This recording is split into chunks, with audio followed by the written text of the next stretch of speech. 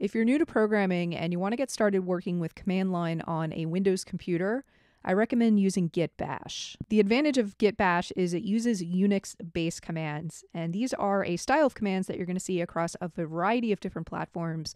Mac computers, Linux computers, a lot of web servers use Unix-based commands. In short, they're pretty universal.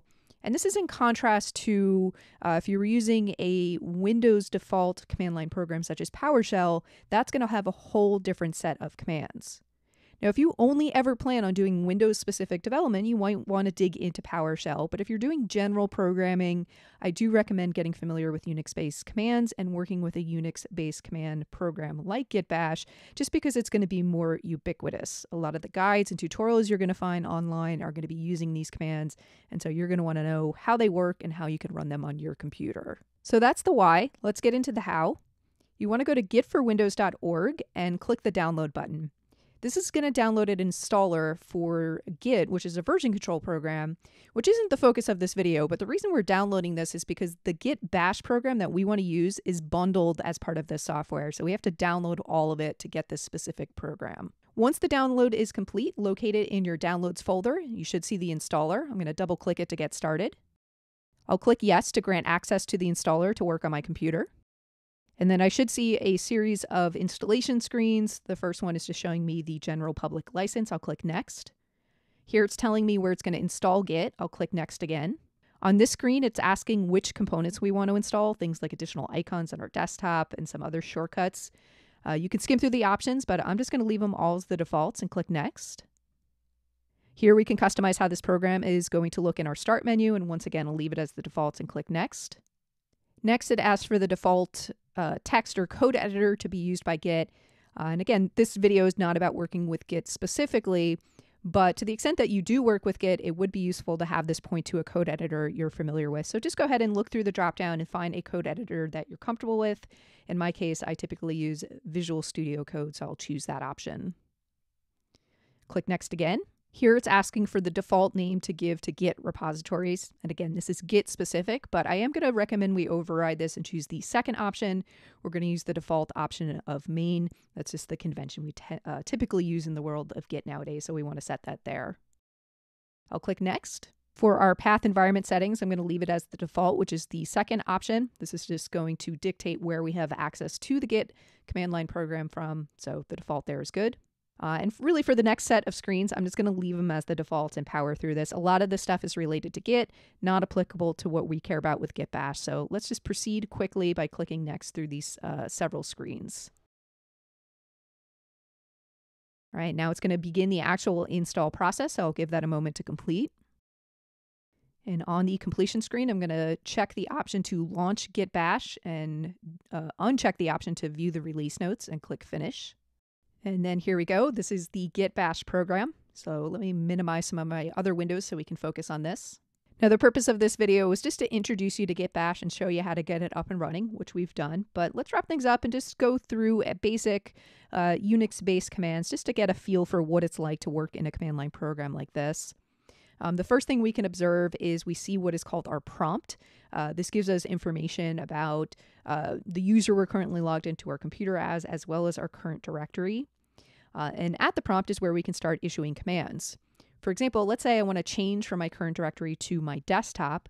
I could use the cd command or change directory.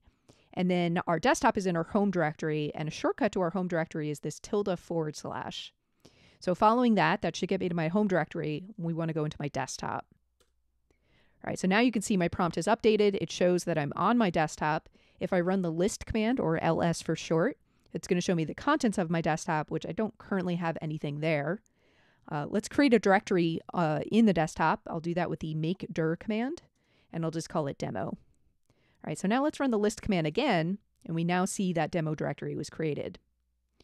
Let's go into that demo directory. So again, we'll use the cd command or change directory and go into demo. Our prompt now reflects that. We're in our home directory, desktop demo. And to create a file within here, there's a couple different ways we could do this. I'm going to use a command line based text editor called Nano. So I'm just going to say Nano, and we'll say example.txt. That's going to change our interface a little bit. We're now in the Nano interface, so we can enter some basic text here. I'll just say hello world. And then to save our changes in Nano, we have a series of keyboard shortcuts we can use. So I want to exit. So the shortcut for this is our control key and the letter X. So I'm going to hold down control X. It's going to ask me if I want to save my changes. I'm going to type the letter Y and then hit enter to confirm the name of the file, which is example.txt. And then just to confirm that that worked, we can use a command called cat followed by the name of our file. And that's just going to show us the contents of that file. And there is that hello world string that we added. If we wanted, we could edit it again. So once again, we'll just open that up with Nano. This time, instead of creating it, it's going to be opening an existing file. There's our existing content. And let's just make an edit. I will just add an exclamation point at the end. And once again, to save it, I'm going to do Control X, followed by the letter Y, followed by Enter. If we wanted to delete that file, we could use the remove command. So that's just going to be RM, followed by the name of the file. Or if we wanted to delete this entire directory, what we could do is move out of the directory. So I'm going to say CD, and I'm going to use the // shortcut. That's just going to move us one directory up from where we currently are. All right, so now we're back on the desktop, and to remove demo, I'm going to say RM, but I'm going to include a -R flag. That's short for recursive. Anytime you are deleting a directory, you need to include that recursive flag to make sure that not only the directory, but any of its contents are deleted. So we're going to remove our demo directory, and then we can run the list command to show the contents of our desktop just to confirm that that's no longer there. And with that, that's my quick and dirty crash course into some basic Unix commands for working with directories, files, that sort of thing.